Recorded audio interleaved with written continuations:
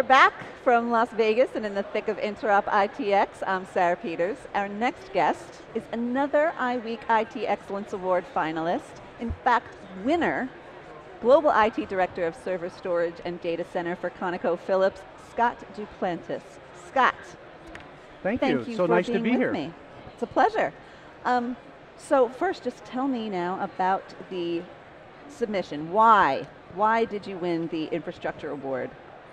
So I came on board with the company that I'm at about 4 years, and it took me about a year to figure out that we had a buying pattern and a deployment strategy that basically just added and added and added. We never shrunk, we never got smaller, we never took the time to rethink our deployment from a vendor perspective or from a platform perspective. We just kept adding storage, adding servers. It was obvious that that was going to be unsustainable, that over time we would grow out of our data center, and in fact they had grown out of the data center for the HPC computing years ago for the very same reason. They just keep adding. So dial the clock forward about almost a year from that, we had already started a strategy to say we need to reduce this footprint. We need to be smarter, consolidate systems, buy smarter, and then the downturn in oil and gas happened. So the analogy I give is, imagine if both of us lost 60% of our income and couldn't do anything about it, what would we do?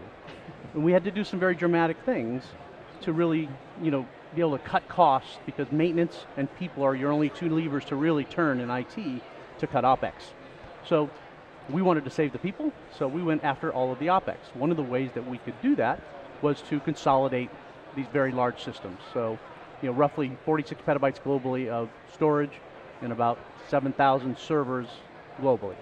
We focused in our two major data centers in North America, so Bartlesville and Houston, which is our largest footprints, and we started attacking those from a how can we buy smarter, consolidate down to smaller, to larger, denser, more powerful systems, and have less objects to manage. So what I tell my team is we run a very sophisticated strategy, which is keep it simple.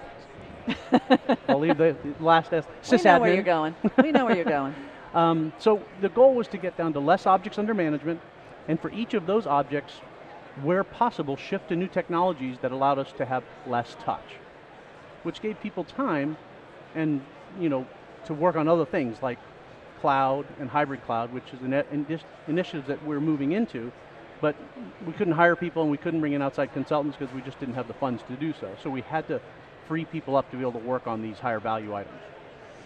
So you're taking this opportunity, you knew that you had to consolidate, and you figured since you were going to be making changes anyway, you'd take the opportunity to make changes that were going to improve efficiencies of other kinds as well.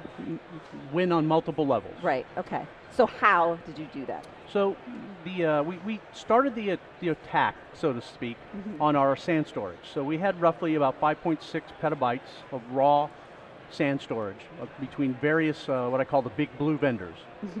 And we reevaluated all that and determined that before most of the market and companies our size were thinking this was the path, we made the call that we think all flash arrays with deduplication and compression enabled full time were going to allow us to be able to really collapse that environment.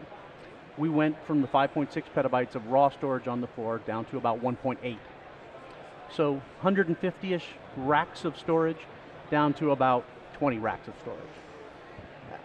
Wow. The floor space savings that we realized out of that slice of the pie, that horizontal aspect of it, was about 80% floor reduction, about $400,000 a year, about $300 or so thousand dollars a year in power and cooling savings alone. Wow. So on a 5-year TCO, you can do the math, that's $1.5 million worth of savings to the business just by doing that. But the storage administrators now were managing a lot less devices. They didn't have all the different complexity of different vendors and all of their management tools. They had one vendor and one management tool. So it was vastly simpler to manage. So that was our first big win, and that took us about 24 to a little more, almost 30 months all in. We started with our virtual systems environment. So our virtual systems environment, and we grew into other AIX and databases and the Oracle footprint and our physical servers and all of that, and fully realized it all to convert everything we had on SAN before onto all flash. And that included SAP, ERP, BW, our highest end systems, which are all on tier one, very expensive frames. In the ESX space, our virtual systems, we're about 80% to 85% virtualized in the Windows and Linux space. We approached that by using the little refresh dollars we had from the downturn, which was a pretty significant number less than what we would normally spend, but we really didn't need to spend all that money. We could buy less by driving densities up. So we ran a similar play where we invested in a control plane technology from a company that competes with VMware in this space that allowed us to, so the faster memory, faster CPU, more powerful boxes, we bought a lot less of them than we normally would because we weren't going to do a like for like refresh, and we drove our densities up just by having faster servers.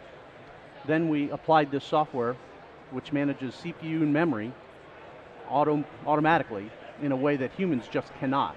It's all done with heuristics and algorithms to where you set it on auto and it moves everything. So imagine VMware's technology moving things around 10, 20 times a day. This is moving it around 600 times a day. But what happens is that graph you see of all your performance numbers, it's kind of all spiky, it just flattens right out. And then we started to turn up the volume and brought the densities up. So we went from the best case of 20-to-1 densities on our hypervisors to 60-to-1 plus. Did you see any, was there any downside to having that kind of density? That's why we started with our virtual system for our first all-flash play, as well as this control plane software, is because the good thing about virtualized systems, they're very easy to move. Yes. And they're very easy to move around and be flexible with. If you're not careful. And at first, we turned on this control plane technology, in the tell me what you're going to do. All right, go do that. And then we put it in the check-in and then approve. And then we realized pretty quickly that all of our systems were getting more breathing room. So we set it on automatic, and the number of performance calls that we got from our user base on the virtual systems went from multiple times a week to never. We literally don't have performance issues on our on that environment. Wow. Now it doesn't hurt that it's all flash, and we have a product managing the CPU and memory to such an aggressive and elegant way.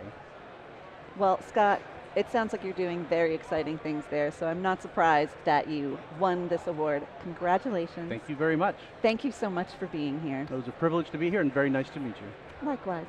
That's Scott Duplantis from ConocoPhillips. More from the news desk right after this, so don't go away.